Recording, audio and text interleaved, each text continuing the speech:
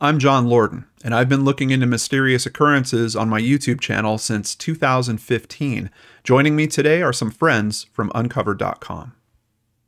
I'm Rachel Roslet, a forensic psychologist and head of case research and data at Uncovered. I'm Andrea Cipriano. I'm also a forensic psychologist, and I'm a case researcher and content specialist at Uncovered. Welcome back to LordanArts Uncovered, and today we're looking into the unsolved 1991 disappearance of Angela Marie Hammond from Clinton, Missouri.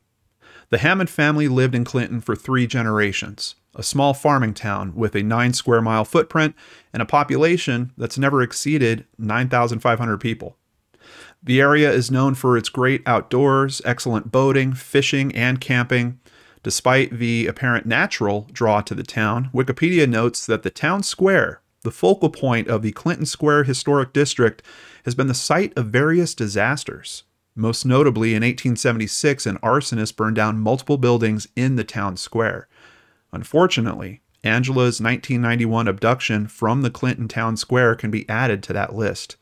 Angela was a 20-year-old woman looking forward to her quickly unfolding life. She had a fiancé that adored her and a baby on the way. However, only 4 months after her fiancé, Rob, put a ring on Angela's finger, he found himself speeding down the town's roads, chasing after Angela's abductor. The trail on the case went cold until last year when police shared an update that seemingly changes the trajectory of the investigation. Let's turn it over to our case experts to learn more. Rachel, Andrea, what can you tell us about Angela, and how does this timeline come together? So Angela was born to her parents, Chris and Marcia, in Kansas City, Missouri on February 9th, 1971. Soon after Angela was born, her parents decided to move 80 miles south to Clinton, Missouri, to be closer to Marcia's parents.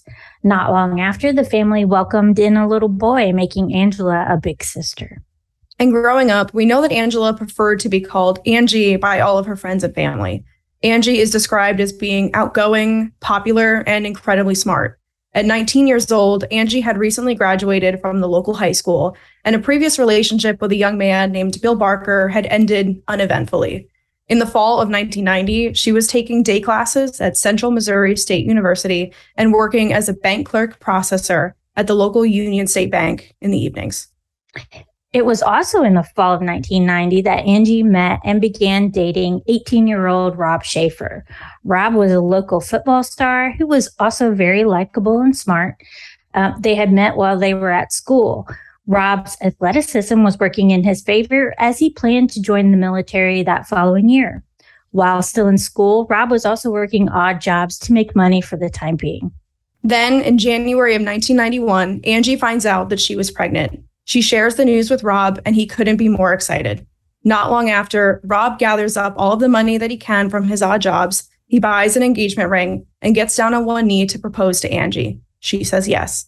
Rob later recalls when he's talking with the Unsolved Mysteries producers that when he proposed to Angie, he promised to always take care of her. I just want to stop there for a second because actions certainly speak louder than words, and we're talking about very young people. You know, Rob could have had a different reaction when she came around and said, "Oh, I'm pregnant." But I think it's pretty clear because we have a ring that's purchased. We have him get down on one knee. I'm sure there's family members that can say, yes, we knew they were engaged. Yes, we saw the ring. So I know a lot of you out there are probably, you know, we're starting to look at kind of I hate calling it a cast of characters, but whenever we look at cases like this, people do start making a catalog in their head of like, okay, all the people that are part of this case. I would just want to point out from the start here, Rob seems to be on board with the pregnancy. Maybe there's a little wrinkle we're going to touch on that could have changed his perspective on that or something, but we're going to be looking at a lot of information that comes from Rob, so I just kind of wanted to touch on that. Agreed. Yeah, go ahead and continue. Mm-hmm. The spring of 1991 is a transformative time for the young couple. On February 9th, 1991, Angie's friends and family helped her celebrate her 20th birthday. Soon after, Rob and Angie began renting a trailer home and they moved in together. Rob has shared that during that time, money was definitely tight, but they had each other and that's what mattered. So this brings us to Thursday, April 4th of 1991. In the afternoon, Angie and Rob are at Angela's mother's home on the 1600 block of Southwest Road 370. They're there for a family barbecue, and the two of them stay until about 9 o'clock at night until Angie drives Rob over to his parents' house on the 700 block of South Main Street, and they get there at about 10 o'clock at night. Rob agreed to watch his younger brother until his mom could come home from work, and the plan was that after Rob's mom came back from work, the two would go back to Angie's mom's house and stay for the night. To pass the time while Rob was babysitting, Angie picks up her best friend, Kyla, and the two drive around town just chattering. There's no record of them stopping or going anywhere. Just before 11 p.m., Angie drops Kyla back off at her house. And at this point, Angie is tired from an incredibly social day, so she stops at a payphone to call Rob. It's important to note that the payphone that she stops at is in the center of the town, and it's really only about 7 blocks away from Rob's family's home. Few things important to note there because, yeah, we've got a lot of questions, to be honest with you guys, about this phone call. Like, why stop from there? It sounds like that phone call is verified, that there certainly was a phone call that happened from that payphone to the house where Rob's family lived. But we do have another point of verification here in that Kyla got dropped off at her house. Kyla, I'm sure, spoke to the investigators, so we can get a confirmation that, yes, she actually did go out with Angie that night. It's saying they drove around for an hour, which I know when I was that age, I kind of would do from occasion to occasion, just get a friend, hang out in the car, or just go kind of cruising, for the evening. Is there another aspect to what's going on in that hour? We don't know. We're just giving you guys the kind of official information that we're getting. But big questions on this. Look, Robin and Angie, only 7 blocks away from each other. Why is she stopping at this phone? One of the things I'm thinking about is the possibility that she was already at a payphone for some reason. Who knows what that could mean, but it just seems strange that from 7 blocks away, like, why don't you're in a car? Why don't you just go back to where he is, and then you can have this conversation face to face, especially if the plan is you're going back to where he is anyway, which is what is seemingly discussed. So it's kind of tricky to understand, but let's go ahead and bring up a map so you guys get a little sense of part of why we're getting tripped up on this a little bit. So here's the map at uncovered.com, and the payphone is here at the corner of Jefferson, and it's showing 13, but this is 2nd Street. I guess it's also Highway 13. This red mark here is where Rob Schaefer's family home is. So you can see, it's literally a straight shot, 6 or 7 blocks, and she would have been there. But for some reason, that's not what happened. She called from this payphone. They had a conversation about what they were going to do that night. Part of that conversation is that she wants to change plans and not go back to her mother's house, which her mother lives way out here. And according to the timeline that you guys laid out, is about an hour's drive.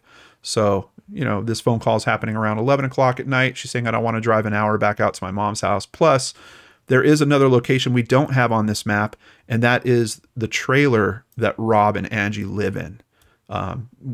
Basically, you guys couldn't identify what trailer park it was, right? Yeah, there's essentially 3 different trailer parks that we could find in the Clinton area. And no, we couldn't find any information that details which one they would have been in. Okay. Yeah. And who knows? It could be that they're not even in Clinton proper. There's a lot of kind of smaller communities around this. But one way or another, they're talking about the fact they're not going to drive back out to her mother's house. All right. Yeah. I think I grew up in a small town. Driving around town for an hour was something, that's all you had to do, right? That was entertainment. Yeah. So I definitely get that. The part I get hung up on, though, is if she's so tired, why not just finish the drive back to Rob? Why stop and make a phone call? That's why theoretically. Yeah, go ahead. Yeah, go ahead, just thinking theoretically, Angie could have driven the 7 blocks back to Rob's parents' house, and they could have just crashed there for the night. There didn't have to be any additional driving. And we also learned that part of why she would have been using a payphone, just in general, is that there is no home phone connected to the trailer home that the two of them shared. So that could be part of why using a payphone is part of their own, the way that they communicate. But in this case, at this time, where they both are, and the fact that Angie was just in the car the whole time, she has her car, driving the 7 blocks wouldn't be out of the ordinary. There's another possibility I want to throw in here. We have no information to support this at all, but I'm just thinking about what I did when I was a kid, what a lot of young kids would do. If you're going out for an hour like that, is there some possibility maybe that you might smoke a little marijuana, get a little high for some reason? All of a sudden, if you add that component to this story, some things start to make a little more sense, like the phone call, oh, I'm not going to be driving. We're not going to do that hour drive back to my mom's. Like maybe she's starting to feel like, you know, the effects are starting to take hold and she's not going to be in shape to do that or something along those lines. There's just, for me, this is the first of several pieces of this story where there seems to be a gap. I don't feel like we're getting quite all the detail of what's going on here. So I think we just got to remain open to those possibilities as well. Because if you don't, you're stuck with this question about why are you making a phone call from 7 blocks away? And that's going to make Rob look a lot more suspicious in all this, to be perfectly honest. But so what happens on the phone call? We've talked about this phone call and the logistics of it. What's actually said on this phone call? So the payphone records indicate that Angie calls Rob at 11:15 p.m. And in his interview with Unsolved Mysteries a year later, Rob recalls that Angie sounded pretty tired and said that she didn't want to drive back to her mom's house and that she just wanted to drive back to their shared home. And Rob said that he was fine with that. And they hung on the line together to chat for a bit before she went home. While they were talking, Angie suddenly tells Rob that she keeps seeing an old green truck that was circling the block. Rob said something to the effect of, quote, "They're probably just lost." Angie wasn't concerned until the truck drove into the parking lot and pulls right up next to the phone booth that she's at. The driver of the green truck gets out and goes to the phone booth right next to Angie, but he's only there for a brief moment and then he goes back to his truck. And Rob recalls that this is around the time that Angie was starting to feel unsettled by this man. And she describes to Rob over the phone that he was a white man with a filthy beard and mustache, wearing a baseball cap, glasses, and overalls.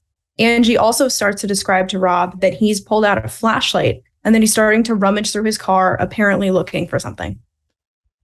Kind of scary thinking about the possibilities of what he could be looking for. And my brain is just, I'm so split right now in terms of trying to process this story that we're hearing. And for some reason, I'm having trouble with believability. Like they discuss the plans for the night, but then she stays there and they kind of chit chat for a while. I would like to know like what the length of the phone call was. I don't think you guys have bumped into that information, obviously, but, and then even with this, like, okay, hey, there's a truck that keeps circling around. You know, if it was my loved one on the phone, I might be like, okay, get in your car and get out. Like, just leave the situation. I'm 7 blocks away.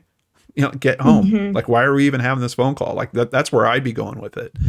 But for all this activity they're describing, circling a bunch of times, pulling up next to her, he comes up to literally the phone right next to hers, goes back to his vehicle. Now he's looking for something. There's an aspect I'm struggling with in terms of, it sounds like, I feel like I'm being fed a story. I feel like the details are just like, because I already know what to expect here. And yes, of course, we've talked about this case. We've researched this case. We already know where this goes. But even outside of that, if you're looking at these facts and taking this just as a story that's coming to you, what do you guys think is going to happen next? You know, all of a sudden, this creepy guy that pulls up starts looking in his vehicle for something.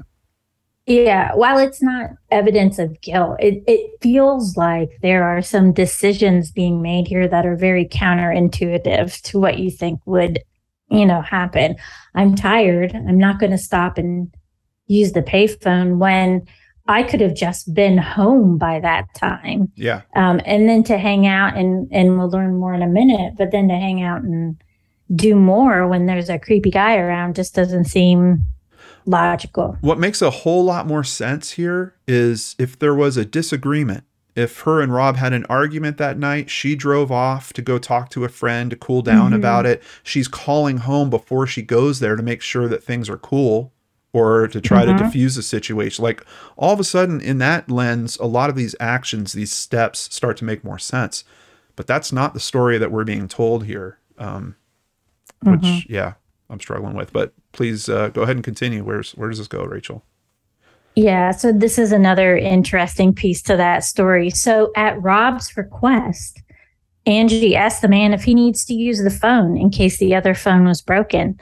Apparently, the man responds, quote, "No, I'll try again in a minute." It wasn't too long after that Rob says Angie suddenly shrieked into the phone, and Rob heard a man's voice say, quote, "I didn't need to use the phone anyway." Rob told Unsolved Mysteries, quote, "The only thing that went through my mind was getting up there and finding out what the hell was going on. I just dropped the phone and ran out of the house. I didn't hang the phone back up and just headed there." There's a lot to unpack there. You know, I think the first thing that I really pick up on is that while this is happening, Rob says that he can hear this man say, "I don't need to use the phone anyway." And for me, it's something that's really interesting because in that same moment, he's also hearing his fiance scream into the phone. And when does her screaming stop? Like, you know, for that audio to even come through like that. And then once again, just this nagging feeling I have about like, oh, someone's telling me a story, like someone's spinning a yarn. Like now we're hearing from the suspect. I didn't need, you know, like a storyteller is trying to give me a clear intent of what this character's motivations are. Like I didn't need that sentence. I'm sorry guys. I'm really odd. I'm just struggling. And it could just be because I do know people like this. Some people are natural storytellers and things like that will just happen in their stories, even for true occurrences that they're talking about. Or it could be the perspective of what Rob is going through. And he believes he heard something like that. And he's convinced himself now that, oh yes, I for certain heard that. So I do see both sides of it, but, yeah, I don't know, these details are a little troubling. A little hard to swallow, I guess is the best way that I can take it. So what happens, Andrea? So it's at this point that Rob was driving towards the payphone a few blocks away when he says that he sees a green pickup truck speed past him in the other direction. He says that he saw a woman in the passenger seat hanging over, trying to get to the driver's side and yelling Robbie out of the window. I'm curious why he would say it was a woman. I mean, we're having such descriptions like this, and having someone hanging out and yelling his name, like, and knowing that you're going out there to find her. I'm curious about that part of the description, but. If you're the woman in the truck being abducted, you know, she would have had to recognize him and the car he was driving, which presumably isn't theirs because she has their car, right? So she recognizes him in an unknown car and she's screaming Robbie out the window. You know, it kind of, the details that he is sharing are elaborate. They're very, you know, kind of out there. And he's also not sharing at the same time details that would link all these pieces of the story together. And that's where we just keep getting tripped up on this one. I think we have to jump ahead in this story a little bit and just say that he's not a person of interest. He is not a suspect in this case. But he was cleared within the first week. Yeah. Yep. So even with that being said, like there's a lot of these elements. First of all, just the logistics of an abduction like this. Are we talking that there was multiple people that were involved in this abduction? Because he's not giving us any detail like that. So we're assuming that she was somehow not subdued in the passenger cab of a driving vehicle enough to be screaming for Robbie as she sees him going by, but she's not fighting to get out of that situation in any way with a single person that's responsible for trying to drive the vehicle while taking care of their abductee. Trouble. Like the logic is just, it's not super solid. So Rob immediately stopped his car. He says he threw it in reverse and he spun around to chase after the pickup truck. In the moment, he says he didn't realize that the violent jerking of his car severely damaged the transmission. He says he chased the green pickup truck for roughly 2 miles down the main street until the pickup truck took a sharp right turn and he tried to follow. The sharp right turn blew out his transmission, he claims, and his car sputtered to a stop. Rob says he then gets out and tries to chase after the truck on foot, but fails. He told Unsolved Mysteries, quote, "All I saw was his brake lights and dust." So I don't think any of us are car experts here. The situation that I'm thinking of between shifting like that, being in drive and then throwing it into reverse hard and fast, I know that you could damage your drivetrain. I think that would be an immediate break. I don't think you'd be able to move after that. It sounds like the story he's saying is this somehow damaged his transmission. I don't know if that meant that, a casing cracked and like fluid was leaking or something like that. If any of you out there are experts in this area, please drop a comment down below and give us some insight into this aspect of the story. Is this part of the story believable? Does the 2 miles kind of make sense before the truck would come to a halt? Does the leaning into the turn, the sharp right turn, actually damage the transmission even further?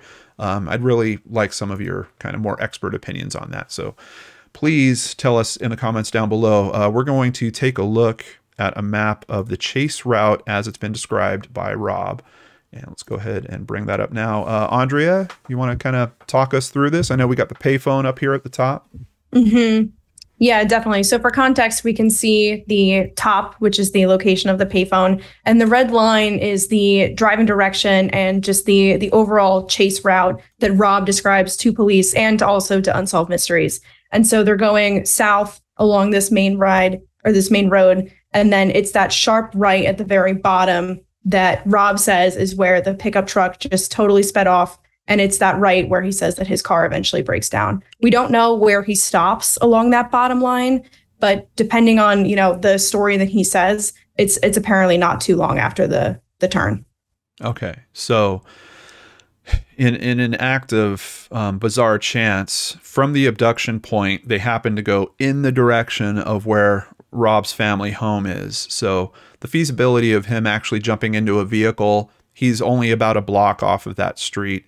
He goes out to that same street that way, meets up with the vehicle somewhere around here, throws it in reverse, turns around and does all this. It's possible. It's possible. There's something interesting about this path, though, and about that turn in particular. And we'll just bring up another map to kind of show this real quick. So here's 2nd Street. Here's Jefferson. Here's where the phone call happens. The chase goes down 2nd Street, also Highway 13 here. If you continue on that, Highway 13 actually turns into a road that leads right to, it looks like a boat ramp. Wow. So he wouldn't have had anywhere to go, basically. He would run right into the water. If what Rob is saying is true, this person would probably be someone that's familiar with this area. And we're talking about not a giant population, right? Less than 10,000 people. Probably knew that this road was going to run out and then decided to turn this way. But quite honestly, for a getaway, even that's not the best decision, because if he would have cut a left instead, he could have got out to the main highways here and been off and heading for a different state if that was the plan. Going west, the direction that he did, he kind of throws himself back into just neighborhood sections, and a lot of it's closed off. There's only a few roads that actually lead out of this area. This isn't even a road. This here's a train track. So pretty interesting. I mean, there's one road outside of getting back up to 18. There's only one road in this area that would get him out of there.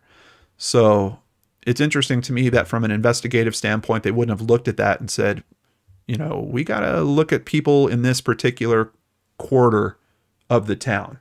Because for some reason, this person knew, I can't stay on this road. They turned this direction away from the highways to really get out of there. Yeah, in a town this small, if you're a stranger, you're going to want to get out of town fast because strange people, strange cars are noticed. And to turn back in towards town, back in towards the neighborhood makes me wonder makes me think that this person really wasn't worried about seeming to appear out of place. And this situation, based on the story we're getting from Rob, this really sounds like a crime of opportunity situation, that someone was driving by, saw this young, pretty girl on a phone, decided to stop and take advantage of the situation. Like, that's really the makeup of the story that I feel like we're being told by Rob. Yes. And the logistics of, she's out driving around with a friend. Like, how much are you going to be able to lean into this was someone that was following her, through this whole day? Like, we know that they were at a barbecue an hour away for most of the day before this. They're stopping at the family's residence, not their own residence, so that Rob can watch his brother. I think it'd be a little bit different if, they were at their home all day, the actual place where they lived. They didn't do anything else, and then she goes out at this time of night. Then you could theorize, well, yeah, someone was watching the house. They saw that she left. They followed, and it picked up from there. Seems like a crime of opportunity based on the details we're getting from Rob. But so what happens next? So we're around midnight at this point in our timeline, and Rob knows that running after this pickup truck is essentially fruitless. So he runs back in the direction of town and flags down a passing car. Eventually, a car does stop and drives Rob directly to the police station. At first, the investigators have a hard time believing Rob's story, and they say it's essentially a story right out of a movie. And their tune starts to change a little bit when they do discover Rob's car where he said it would be, and in the damaged condition that he did describe. So the Clinton City Police Department only has one detective on staff in 1991. They take Rob's full statement and launch a full search for the truck and the man.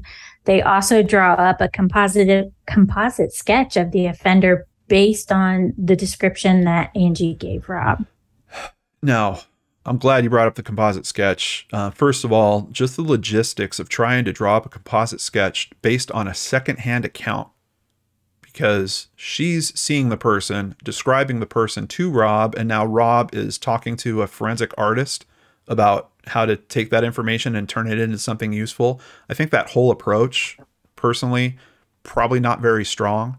But what's even more curious about that, let's go ahead and bring up the sketch. You guys heard the description that we read to you. Does this even look like the description that we heard? Well, and again, it's missing all those key details. Everything, yes. So, but again, Rob didn't see the person. So how do we know that the shape of the mouth and the nose and the eyes are correct, or the hair? Yeah. How does the sketch come out this way? What happened for them to draw this kind of sketch? It certainly couldn't be based off of.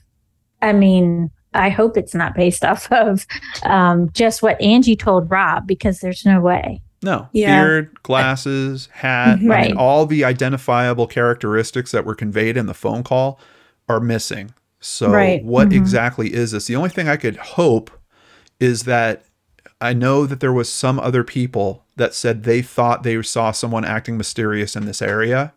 Perhaps this is a composite based off their descriptions. Maybe. But even then, linking that to the actual occurrence, like if that is how this information came in, I would be saying, well, they didn't see the same guy.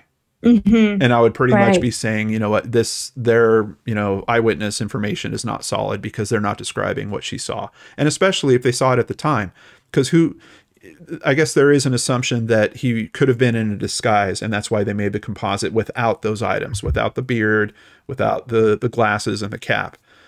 But if you had eyewitnesses from that time, he would have been in the disguise. He still would have been wearing the same stuff. So either their information certainly shouldn't supersede the victim's point of view in terms of what he looked like. Somehow we wind up with this composite sketch, which is already in a case that's very hard to understand, is just another twist where it's got me shaking my head going like, what's going on with this? And as you said, go ahead. Sorry. And as you said too, John, the idea of this being a disguise, the police did say, I don't know who would have actually asked them, whether it was Rob or the family or whoever, But the police did say that they omitted the facial hair and the glasses because they felt that it was a disguise. To that point, though, I don't know that that was their decision to make, especially since we already have a description that Rob and Angie gave in this case.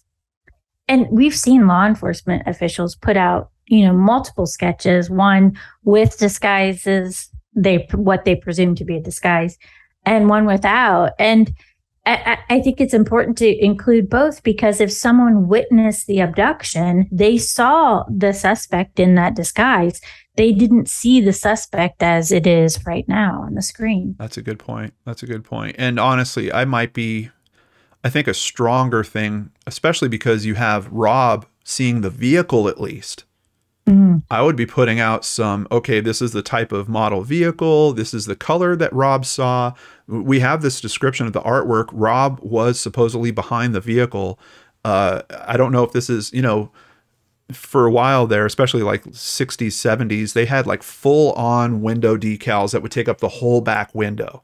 So if it's one of those, like, give us a good description of that. Give us an artist rendering of what Rob remembers him chasing, which should be, he's saying that he saw the victim in the vehicle. Like, that information is so much stronger than we're going to try to do a composite sketch based, and then we're going to remove all the key factors that were told to us. This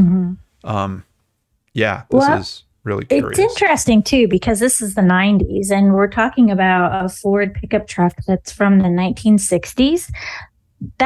There has to be only a few of those around. It's going to be a very distinctive looking truck. It feels like that should have been easily identifiable. You would have to assume it's registered, possibly. I know in some parts of this country you can get away with driving a vehicle that isn't necessarily registered, but it would have been recently registered. Like, look at the past 20 years. Ford 1960s model. Like, I would think they could narrow it down, and then especially considering this looks like it's someone local. If that turn is accurate, there's someone that they know this area.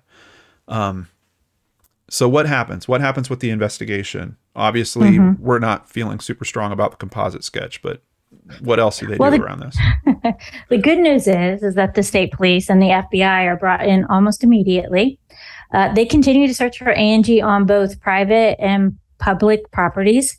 Rob starts off as a person of interest in the investigation, but they seemingly can't corroborate much of his story until two other witnesses later come forward and say they also saw a truck and a suspicious person around the local payphones before Angie disappeared. Rob also takes a polygraph test. He passes it, and so he's cleared of suspicion within a week of Angie's disappearance. Angie's family is also adamant that they don't think Rob would have ever even wished harm to his fiancée. And as the investigation goes on without much movement, the small town rumors begin, and they say that Angie's ex-boyfriend, Bill Barker, was possibly involved. And the rumors detail that Angie was pregnant with Bill's child and not Rob's, which would seemingly give Bill motive. And ultimately, that rumor is squashed when Bill takes the polygraph test. He passes. And ultimately, there's no evidence that ever comes to light to support this theory. That could also actually give Rob motive. Yes. It could be that Rob didn't know about that. That information comes out. And, now this whole kind of idea I have, like, what if there was an actual dispute that happened that day, might have some form of bearing. And of course, we know many of you out there have looked into information on polygraph tests, and a lot of us have very big doubts about validity, and especially using it for completely ruling someone out like this. Even to the point of, hey, the investigators went and they found his truck and it was, the transmission was damaged like he described. Okay. Could it be that this vehicle was already practically incapacitated at his parents' home and he drove it out there for 2 miles to leave it in that spot before he went running around, got someone's attention? Like, it's kind of easy to stage something like that. But you've got this time frame, right? Because we know that she gets dropped off by her friend. We do have a phone call that's been cataloged. It seems like a pretty tight time frame for something like that, but oh goodness. So it sounds like Rob is officially at least cleared of being a suspect. So is this ex-boyfriend. And we have investigators back at square one, probably with that big consideration that we have too, crime of opportunity, possibly. And this is a good time to bring up that on Angie's case visualization on Uncovered, they've listed 2 other possibly connected cases. So let's go ahead and touch on those real quick.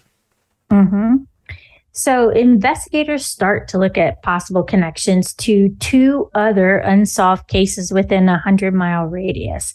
So 4 months earlier, in January of 1991, Trudy Darby, a 41-year-old convenience store worker, is abducted from the store. Her murder body was found 2 days later.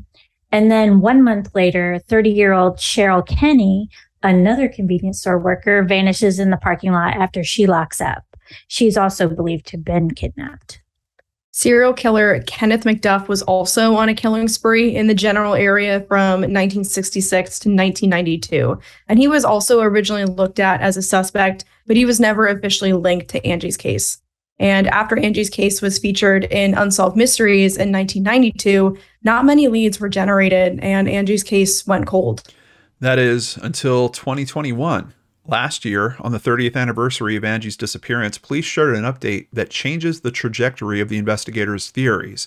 A press conference held by the Clinton Police Department detailed that an informant had come forward and said Angie's abduction may have been a case of mistaken identity. While this seems a little far-fetched, Captain Paul Abbott said it's a very likely scenario. So what can you ladies share with us about this unfolding update? In another bizarre twist with this case, the investigators currently working on the case have shared that in 1991, a man was working in the area as a confidential informant for a high-profile narcotics case. This man played a key role in significantly disrupting the illegal narcotics operations by testifying in a court proceeding. When this man's identity became known to the criminals, the informant then received a letter in the mail made out of magazine clippings. It's really a chilling piece of evidence. Yeah, it absolutely is. The letter was postmarked on April 4th, 1991, which is the exact date that Angie was abducted. And the letter mentions the correct court number and the man's estranged wife by her first name. Investigators then learned that the man's wife and daughter, a daughter whose name was also Angela, they were living in Clinton, Missouri at the time, just like Angie Hammond. So we do have a picture of this note here, and we can see some of it's been redacted. Obviously, he was calling this person out by their court-assigned number. That's where we can see this redaction on top. For this reading, I'm just going to put 4 in there. So, hello, number 4. We know who you are, number 4. People like you deserve what you get.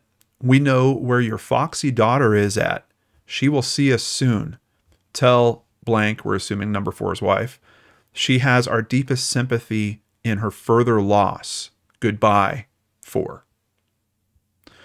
Certainly chilling. I don't know about, kind of connecting this back to the case. It's interesting to me that, yeah, it's postmarked on the same day, but also this text is being written from the perspective of this kidnapping has not happened yet. And then combine that with the fact that we have Angie kind of being random, so at least according to Rob at this point. She's out driving with a friend. And we know that they had several stops that day, like we talked about previously. Probably not a kind of typical day for them. So is this person, is this someone that's been tailing them, that literally was sitting across from her mother's house while they're at a barbecue for several hours, follows them an hour away, watches Rob get dropped off at his family, watches her go and pick up her friend. It's a lot. It's a lot of tracking, like to take this possibility and really put it in consideration. I'm struggling with it. What do you ladies think?